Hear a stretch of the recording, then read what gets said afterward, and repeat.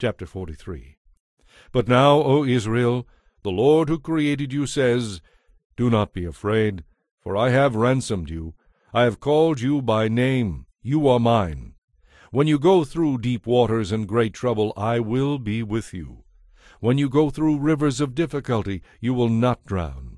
When you walk through the fire of oppression, you will not be burned up. The flames will not consume you. For I am the Lord your God, the Holy One of Israel, your Savior. I gave Egypt, Ethiopia, and Seba as a ransom for your freedom. Others died that you might live.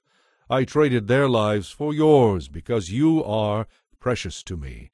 You are honored, and I love you. Do not be afraid, for I am with you. I will gather you and your children from east and west and from north and south.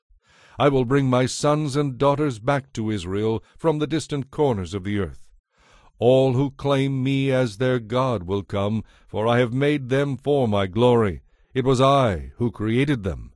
Bring out the people who have eyes but are blind, who have ears but are deaf. Gather the nations together. Which of their idols has ever foretold such things? Can any of them predict something even a single day in advance? Where are the witnesses of such predictions? Who can verify that they spoke the truth?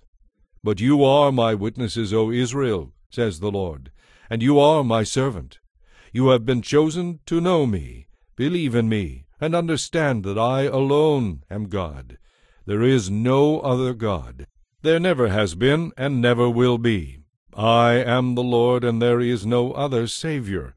First I predicted your deliverance. I declared what I would do, and then I did it. I saved you. No foreign God has ever done this before. You are witnesses that I am the only God, says the Lord. From eternity to eternity I am God. No one can oppose what I do. No one can reverse my actions. The Lord your Redeemer, the Holy One of Israel, says, For your sakes I will send an invading army against Babylon, and the Babylonians will be forced to flee in those ships they are so proud of. I am the Lord your Holy One, Israel's Creator and King. I am the Lord, who opened a way through the waters, making a dry path through the sea. I called forth the mighty army of Egypt, with all its chariots and horses. I drew them beneath the waves, and they drowned, their lives snuffed out like a smoldering candle-wick. But forget all that. It is nothing compared to what I am going to do, for I am about to do a brand new thing. See, I have already begun. Do you not see it? I will make a pathway through the wilderness for my people to come home. I will create rivers for them in the desert. The wild animals in the fields will thank me, the jackals and ostriches too, for giving them water in the wilderness.